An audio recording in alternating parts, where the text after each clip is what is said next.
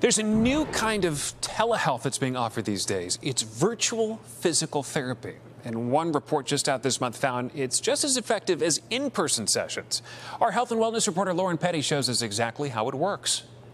Are you on a laptop, Jonna? Physical therapist Matthew Hatzel Tip the screen down just a little bit more. hears it all the time. The common question is, how do you know anything without putting your hands on someone? But this is an example of a virtual therapy session offered to Jonna Rowe to treat a painful bulging disc. I was skeptical at first because I've only done it in person, but it ended up to be the best experience. Jonna lives in Sycamore and was one of the first patients to enroll in Northwestern Medicine's telehealth physical therapy program. I gained so much insight, and he helped me through the exercises, and he was watching me the whole entire time. You know, I moved my computer to the floor so he could see what I was doing. The underpinning of a lot of treatments is exercise.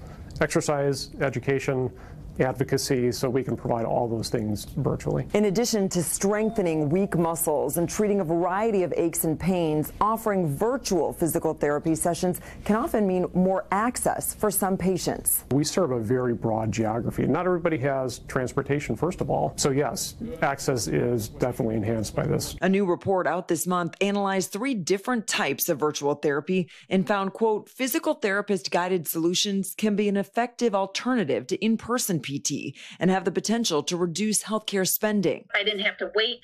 Like you said, I didn't have to drive anywhere. He was there.